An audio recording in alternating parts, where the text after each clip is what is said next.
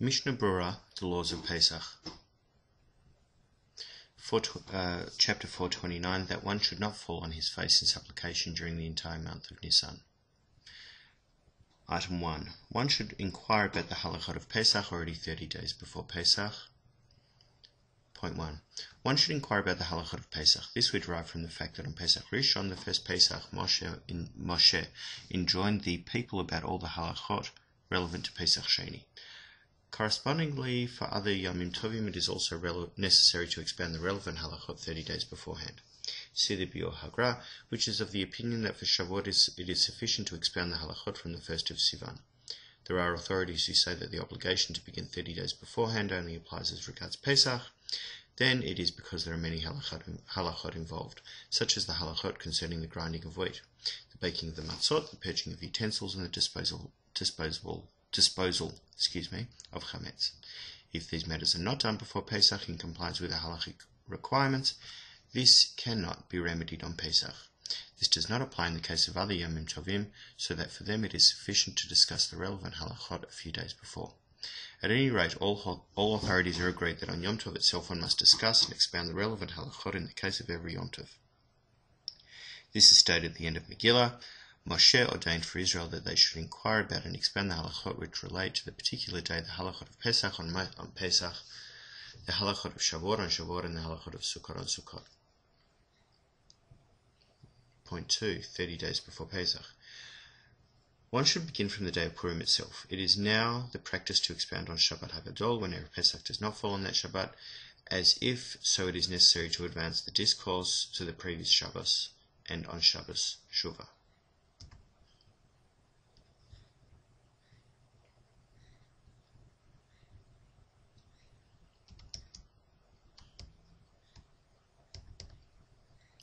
The fundamental purpose of the discourse on Shabbat HaGadol is to teach the public the way to serve the Lord, i.e.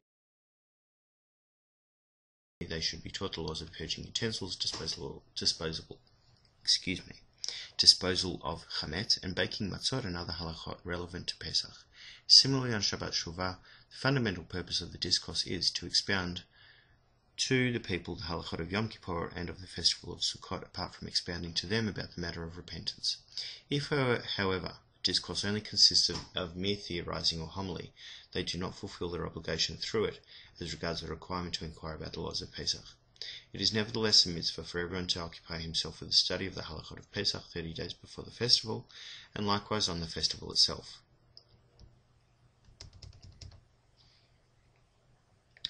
The gloss.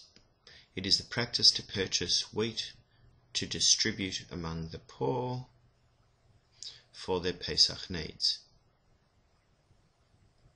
Whoever has resided in the town for a period of 12 months must contribute to this.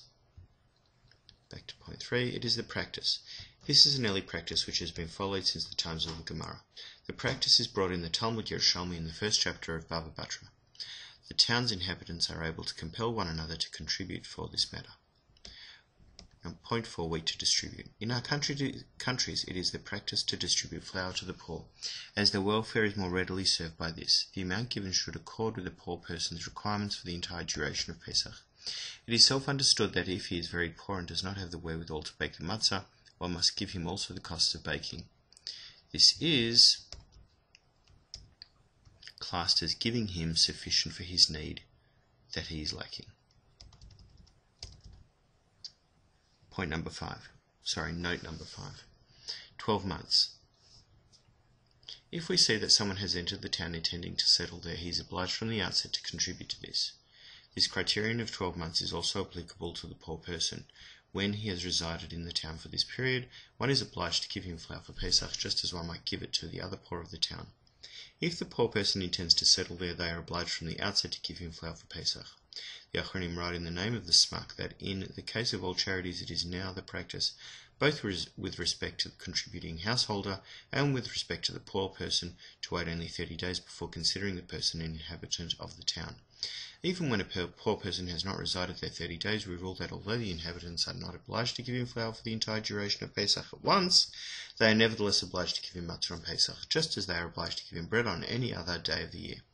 They are therefore obliged to give such a poor person each day sufficient food for 2 meals for every individual weekday that he stays in the town, and sufficient food for 3 meals for Shabbat. As stated in the... Point 2. One should not fall on his face in supplication at all during the entire month of Nisan. Note number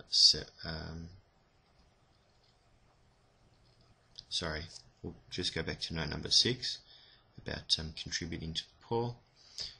Note number 6, contribute to this. This even applies to a Torah scholar who is exempt from tax. The amount that must be contributed must be assessed for each person in accordance with his possessions. Those who evade giving flour to the poor are guilty of iniquity. Now it is well known that the poor look forward to this flour, and if they will remain in pressing need and hungry because of one ignores this, the rebuke of the Gemara stated in Sanhedrin 35a will be applicable to him. What is stated there is common knowledge. On any fast day, see the commentary of Rashi there, the circumstances in this case also correspond to those which the Gemara relates there. Now, back in point 2, during the entire month of Nisan. There's no tachnon. The reason is because on 12 of its days the 12 heads of the 12 tribes brought their offerings, and each day was a Yom Tov for the person who offered that day. In addition, Erev Pesach, the days of Pesach itself, and Yisrael Chag are all holy days. Thus, most of the month has holiness, and therefore the entire month is treated as holy. One should not say the verses Tzidkatecha on Shabbat at the Mincha service. The verses Tzidkatecha. Note number 8.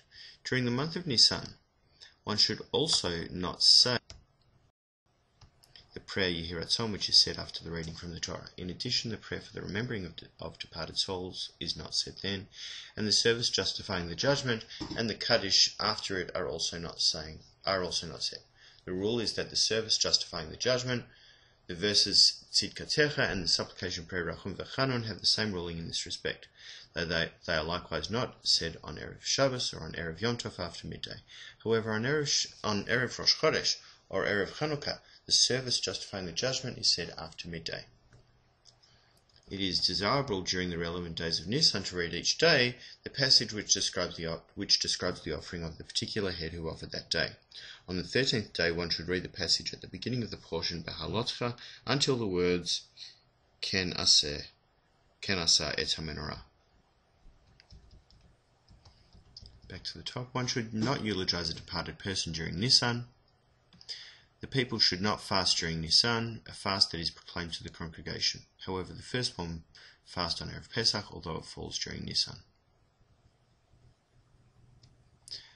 Note 9. A fast that is proclaimed to the congregation, i.e. the fast should not be proclaimed to the congregation. However, if an individual is accustomed to fast after Yom Tov, the fasts of Monday, Thursday and Monday, he is permitted to fast them during Nisan according to the views of the author of the Shulchan Aruch. Our practice accords with the view of the Ramah that one should not fast at all during Nisan. Gloss. In addition, during the entire month of Nisan, one should not say the service justifying the judgment. What's the note on that? The footnote is the burial service. It is the practice not to fast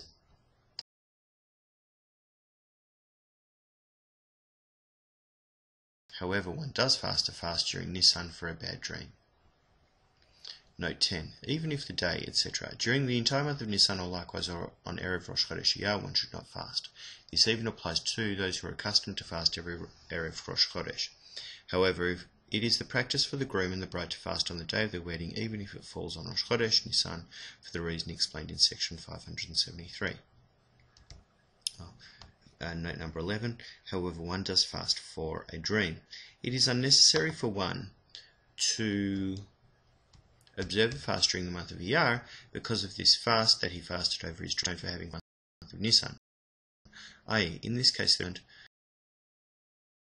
respect when one fasts for a dream on Shabbos, Yom Tov, Rosh Chodesh, or Chol HaMoed. If one fasted on one of those days, he is required to observe a fast on another day to atone for that fast, as stated in section 418, paragraph 5. If one fasted a fast for a dream on a Shabbos during Nisan, he is permitted to fast on the following day. i.e. on Sunday, for having fasted on Shabbos.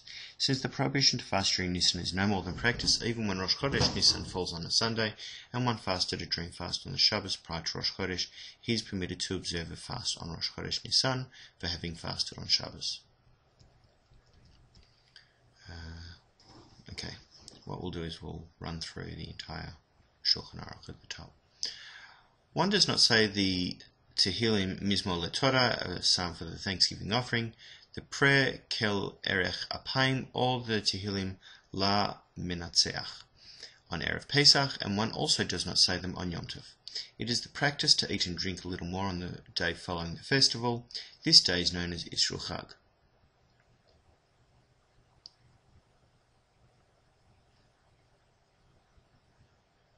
Mizmor LeTorah. This is because the bread which was brought with the Thanksgiving offering was chametz, and forbidden to bring this offering even on Erev Pesach, since it would have easily become nosar. On Erev Pesach, one should go early to the synagogue on Erev Pesach, so that he will finish his meal of chametz before 4 seasonal hours of the day have passed. Isrul Chag, note 14, it is the practice not to fast on Isrul Chag. As to whether or not one may impose a prohibitive ban in the synagogue during Nisan, it is permitted to do so when there is a great need, although it is prohibited during Tishrei.